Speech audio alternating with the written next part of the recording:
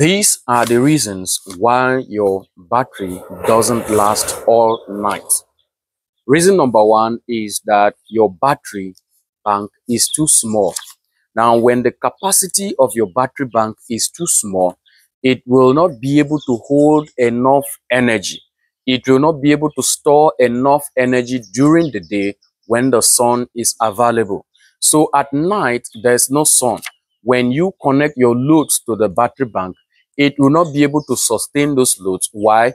Because it is too small. The amount of energy that was stored in the battery bank was not enough to carry your loads throughout the night. Why? Because the capacity of the battery bank is too small. So when a battery bank is too small to sustain your loads when the sun is not available at night, the battery bank will surely run down when your consumption is higher than what is stored in the battery bank.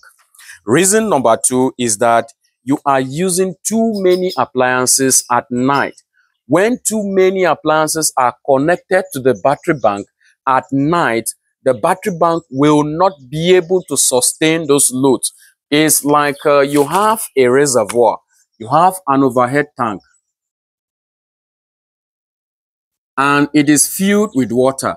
Now, this is the outlet pipe, and so many households are connected to this outlet pipe.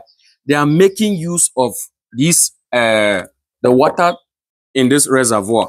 So when their consumption is higher than the volume of water that is stored in this reservoir, and there is no source, there is no input source, that is there's no pump that is pumping in water to this reservoir while they are using the reservoir. So this reservoir, the water in this reservoir will finish, it will be drained faster. Why? Because so many outlets are connected to this reservoir. So for you to make sure that this reservoir will be able to sustain this households or this outlets, you need to have a very large water tank or water reservoir that will be able to sustain this household. Now, if you have a battery, this is your battery, positive and negative, and your inverter is connected to this battery, and there are a lot of AC loads or DC loads that are connected, that are taking power from this battery bank at night. Remember, at night, there is no sun, there is no input. The sun is not there to generate. The solar panels are not there to push in energy into this battery bank. So everything you are taking from this battery bank or your loads solely depends on what is stored in this battery bank. So when you have many appliances, refrigerator, air condition, you have your televisions, you have your ceiling fans, you have your standing fans, a lot of appliances, you connect them to this battery bank, it will drain fast when it is not large enough to sustain these loads. So that is why when you are designing your solar system, you should take note or take care of the appliances that you will be powering or you will be using at night, because at night there is no sun. Your solar panels are lying idle. They are dormant. They are not generating anything. So you cannot rely on them at night because the sun is not there. So you see a lot of adverts, or a lot of people will tell you you can use 5 kilowatt hour with your 2 air conditioners. You can use 10 kilowatt hour with your 3 air conditioners or whatever. So these things, when they are not properly designed, when your battery bank is not properly sized to sustain the loads you'll be using at night when the sun is not available, once you connect these appliances to the battery bank at night, it will surely shut down. Why? It cannot sustain this loads. Reason number three is that your batteries are aging or poorly maintained. Mostly lead acid batteries, when they are aging, when they are poorly maintained, you need to top water, you need to clean them, you need to do 1 or 2 maintenance. When you are not carrying out routine maintenance on the batteries, times that will be failing at night when you connect your loads to the battery. Then also when your batteries are aging, when they are aging, they will not be able to store energy. their capacity, their ability to store energy will be greatly reduced. So when the solar panels generate energy during the day and push it to the battery bank, it will not be able to hold that energy. It will not be able to sustain that energy. So at night, when you switch on your loads and you are expecting the battery bank to supply energy to this load, to power this load, the battery bank will shut down. You see it draining very fast. It means it's already aging, it's already going. So you need to do something about it. Then another reason number 4 is that your batteries are not fully charged during the day. When your batteries are not fully charged during the day because of cloudy weather, like now we are having we are in a rainy season, there are some days you will not have enough sunshine. You have cloudy days.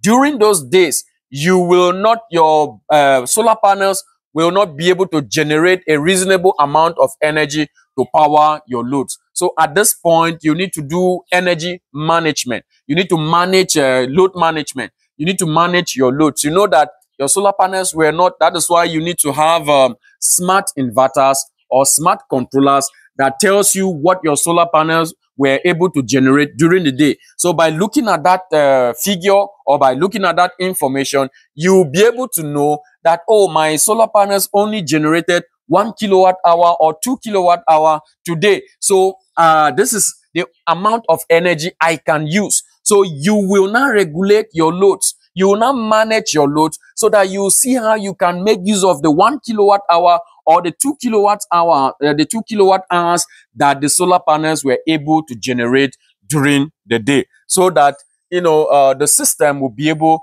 to carry you, will be able to power your load. Then pending when you have enough sunshine, to recharge your battery. At times, it's not as if the batteries are bad or the solar panels are bad, but because you are having cloudy weather, there is the intensity of sun during the day wasn't high, so there's no way the solar panels they give the battery what they receive. So if the sunshine is not, the intensity of sun is not enough, you can't expect the solar panels to produce up to their rated capacity when the irradiance is low. Reason number 5 is that you have bad system design or inverter and charge controller settings. Now, when your system is poorly designed, the loads, you don't know your total daily energy consumption. You don't know the total power rating of your loads that you're consuming every day. Without this information, you will not be able to size your battery bank. You will not be able to size your solar panels.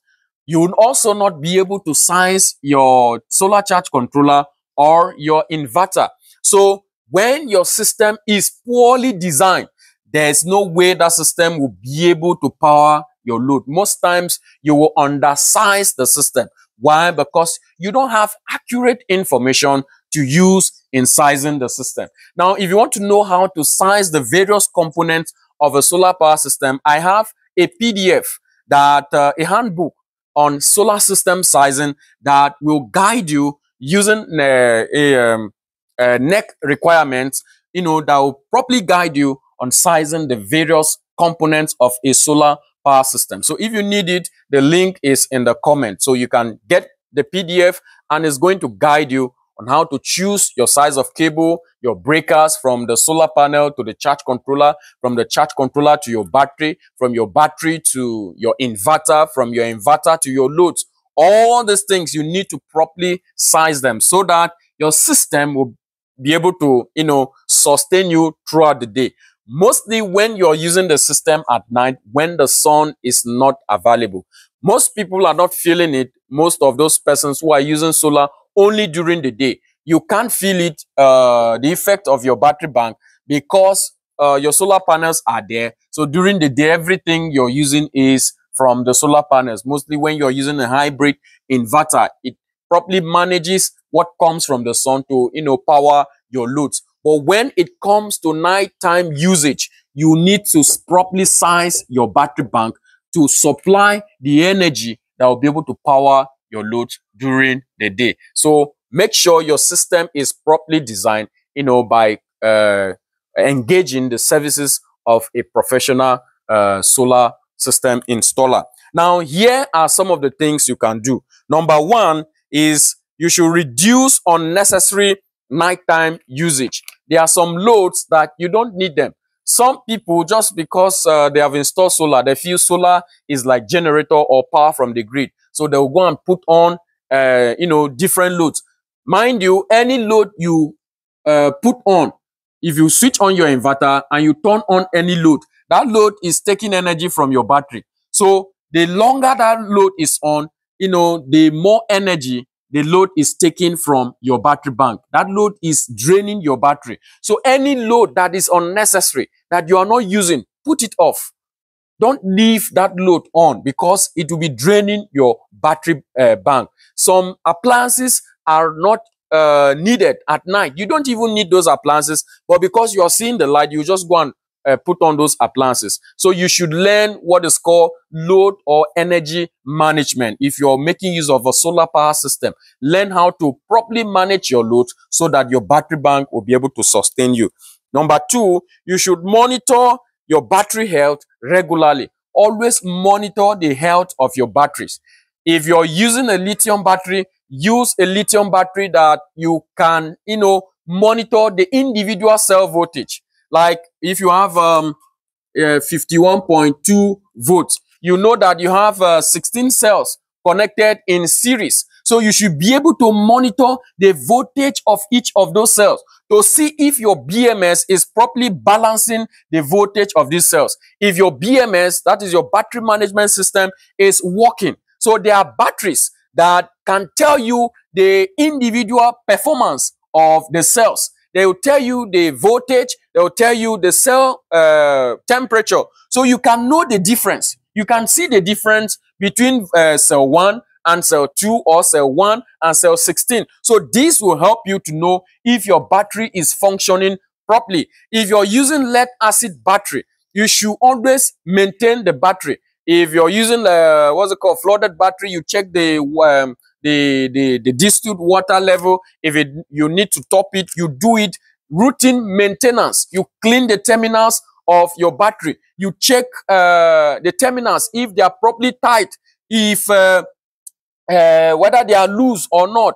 If they are loose, you properly tie them. Then you check your cables if they are still okay.